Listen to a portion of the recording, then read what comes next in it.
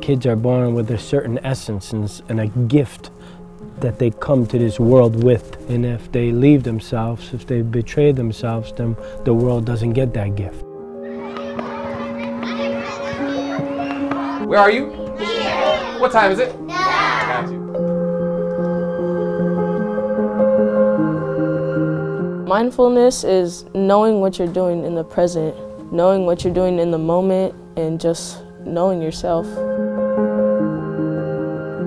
As youth, we learn that there's certain things that are okay to feel and other things we're not supposed to feel. I was so sad, but I was just so afraid they were going to call me a crybaby. We should be sending the message to youth that feelings and emotions are all okay.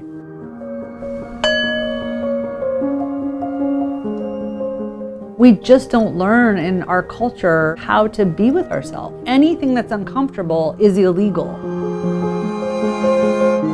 Tell me what you need. Do you need steadying? Do you need calming down? Do you need silent meditation? I absolutely think it's my moral obligation to take care of the whole child. We're seeing so many students who cannot focus on school, who can't attend to their learning here, because what's going on here is so big for them and they don't have any strategies or any tools.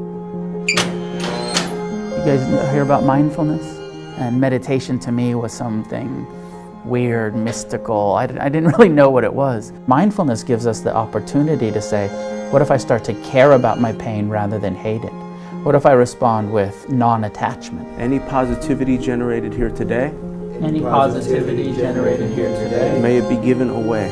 May it be given away To our friends, to our families, to our neighborhoods. Check it out. Check in.